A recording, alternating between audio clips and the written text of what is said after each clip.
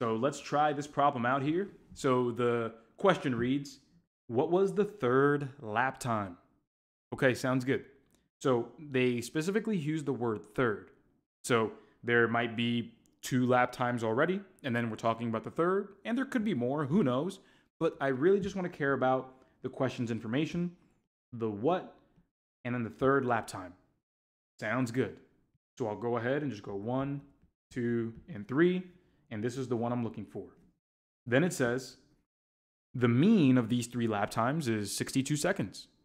Okay, sounds good. I'm just going to write down my given information. Just going to be casual about it. My mean here equals 62 seconds. And then it says 2 laps were 59 seconds and 64 seconds. Okay, great. So I have here 59 and 64. Cool.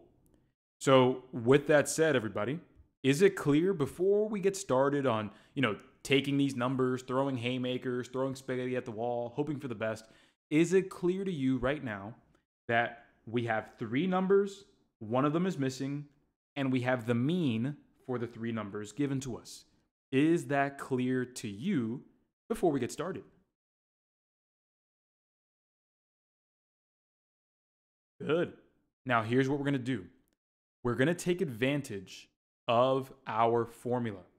So again, even if you're confused about that, here's how we're going to handle this.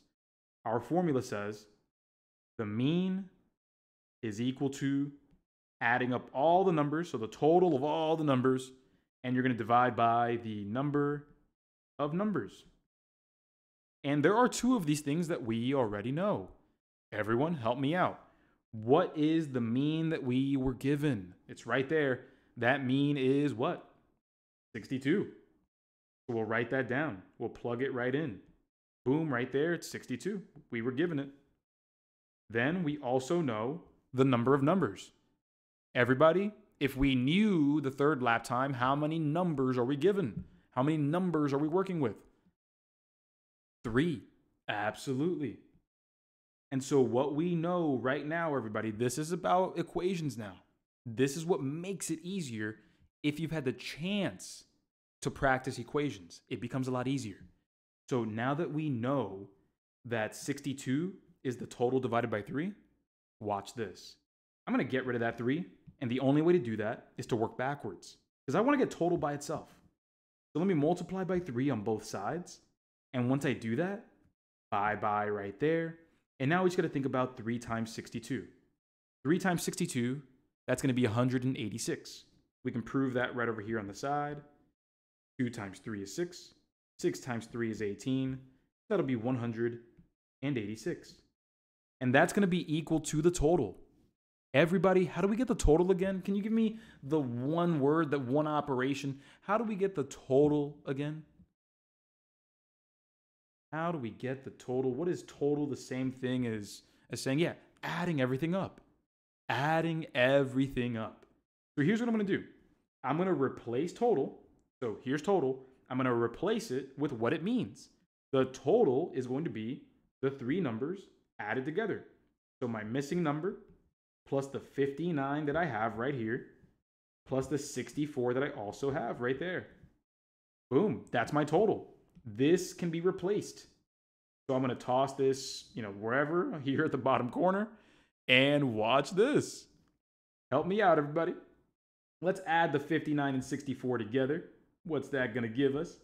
Boom, boom, right there. 9 plus 4, that's 13. 5 plus 6, that's going to be 11. Carry the 1 is 12. So that's going to be 123. My party people, help me out now that we're at the last step. This is essentially x plus 123. Now, I don't care how bad you think you are at solving equations. I think we all know what this final step is. Working backwards. What's the opposite of adding 123? It's going to be subtracting 123, right? So let's go ahead and do that. Let's subtract 123 on both sides. There on the right, there on the left, and let's see what magically happens once we do this. Cancels on the right side. 186 minus 123, That leaves us a 3. That's a 6. And there is our missing number, 63. That's going to be answer choice D, 63 seconds. And there we are. So, my party people, before we continue, who wishes that there was an easier way to get this done? Who wishes that there was a more understandable way to get this done? Okay. So even if the pure mathematical way confused you a little bit, let me take a couple of moments here to show you a very understandable way if you understand what mean truly is. So if you haven't had the chance to listen in on that part, for me at least, when it comes to the mean, we are talking about the balance point. We are talking about the balance point. So watch this. The mean that we're given is 62 seconds. Let's put that as the balance point right here. Here's our balance point, 62 seconds. The two laps that we're given are going to be 59 and 64. Let me show you something really cool. Everybody help me out.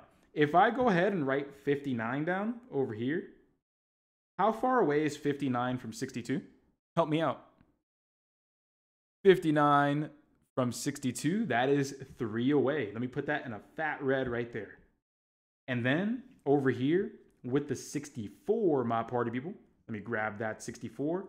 If I place it on the right side of 62, how far away, everybody, is 64 from 62?